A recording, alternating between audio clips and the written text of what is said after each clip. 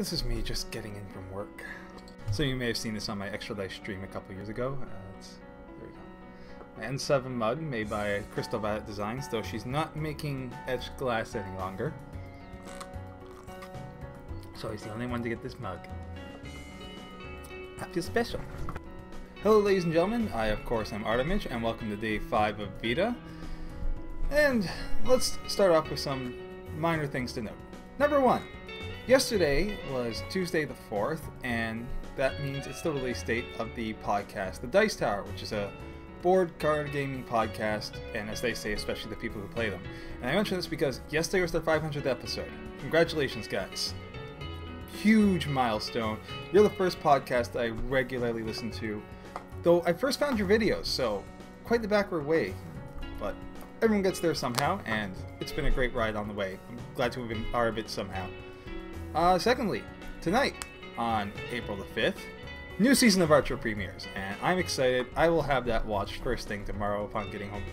No, I won't tomorrow. Tomorrow I'm going to play WarMachine at Black Knight, so anyone wants to join me for that? Absolutely, come on up. I will be there sometime around 4:30, 5 o'clock. Alright, on to the topic on hand I wish to discuss.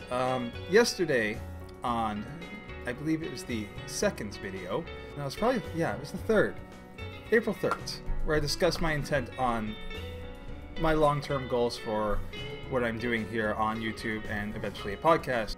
They were setting how they're typically a solo gamer and thus don't deal much with online harassment from such communities, and tried to cite it as there being studies indicating that it's the mentally ill who often perpetuate this.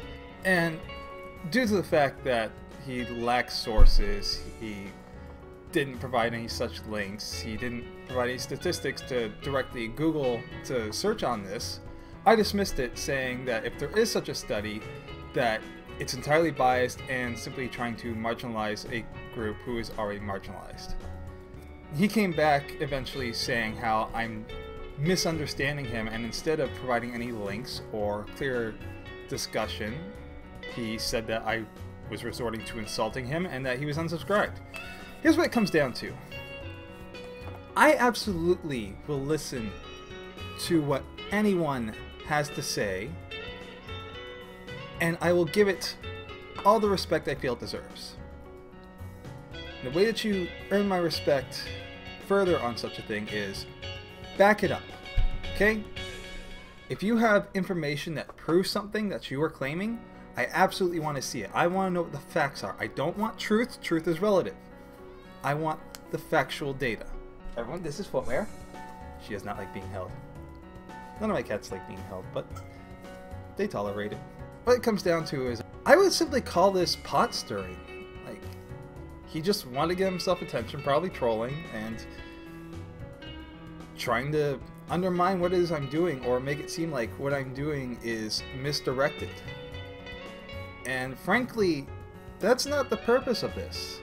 If there is legitimate data saying, hey, the people bullying and abusing and trolling online are those who are afflicted with mental illnesses, then show me where that's coming from. Show me its sources. Show me the methodology. I want to look into this paper, because mental illness is absolutely something I take seriously. I don't want it to be simply a case of painting it all sunshine and roses and rainbows pouring out of kitty butts. You get rainbows?